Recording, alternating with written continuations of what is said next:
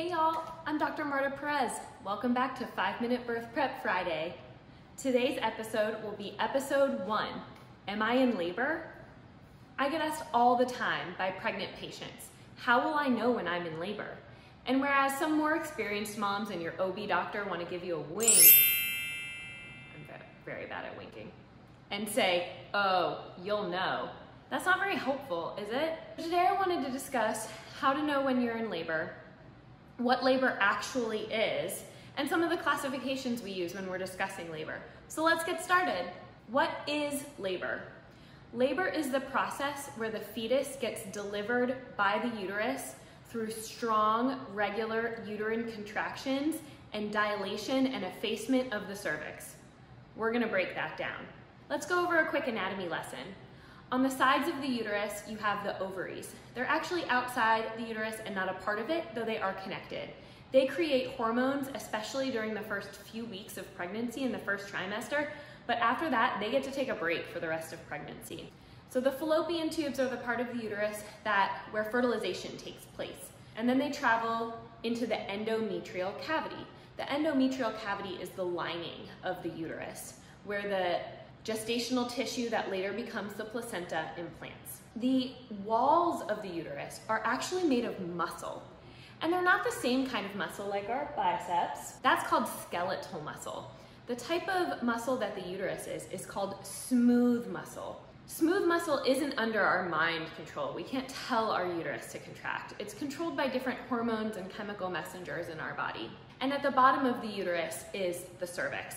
The cervix is the stopcock of the uterus. And the inside of the cervix is where the baby is in the pregnancy. The outside of the cervix is accessible via the vagina to the outside world. Your doctor can examine it. That's how we give pap smears, etc. So that's the parts of the uterus. So let's go back to labor. Basically, labor is contractions and cervical dilation.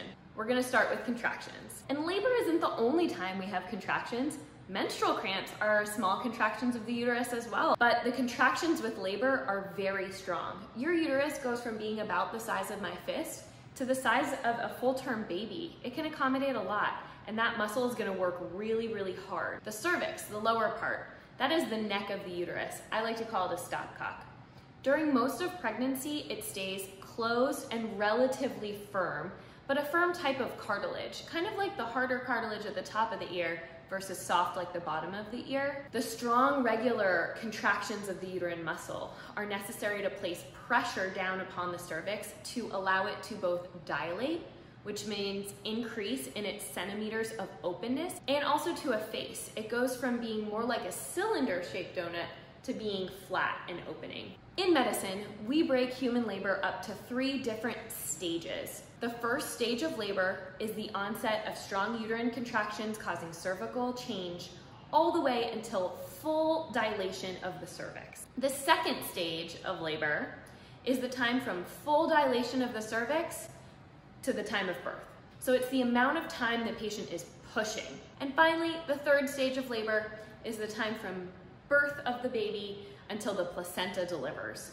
And the part you've been waiting for, Dr. Perez, how do I know if I'm in labor? So I'm gonna start by talking about what isn't labor. And I'm gonna start with one disclaimer. Disclaimer, if you are below 37 weeks and you feel strong contractions, you need to call your doctor right away. That's preterm labor. When you start having strong regular contractions, start timing them. Sometimes you'll find that your contractions are only about 10 minutes apart. That's not really efficient enough to cause labor, although it could be early labor. You also might notice that as you're timing them, you fall asleep, they go away, you have a little water and they sort of trail off. Well, that was something getting going, but it wasn't quite labor yet. But if you sit down in 7 minutes, 7 minutes, 6 minutes, 6 minutes, and they're painful, you're grabbing the edge of the couch, making a face, or at least taking really deep breaths to get through them.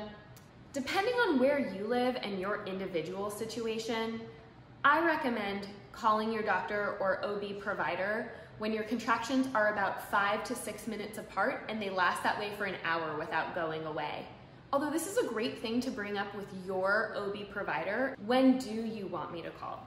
When you believe you're in labor and you get your bags and you go to the hospital, you check in, a provider will check your cervix, monitor contractions in the baby, and then check again in an hour to see what the change is. Now, sometimes there are strong regular contractions and you're, say, 3 centimeters, and then you're 3 centimeters again in an hour. They might have you go walk around or maybe go home if you live nearby and come back if they stay strong or get stronger to see if there's been change. But sometimes you come in, they're 3 centimeters, and after another hour goes by, you're now 4 centimeters. That would mean you're in labor you're having. So congratulations, you're probably going to be admitted for the birth of your child. All right, so in today's video, we covered what labor is and details about contractions and hormones and the cervix. Some things I alluded to, but that we didn't cover and will cover in the future include inductions of labor, augmentation of labor, how we don't know what causes labor, and the actual pushing and birth process. All of that will be in future episodes of 5-Minute Birth Prep. Thank you so much for joining me for my first episode of 5-Minute Birth Prep. I can't wait to cover so much more in the future. If you liked this content and you want to learn more, don't forget to hit subscribe and to like this and to tell your friends and family. Also, don't forget, over on my Instagram, I have more information about prenatal care, pregnancy, postpartum, periods, contraception, lots of stuff. So I'll see you over there as well.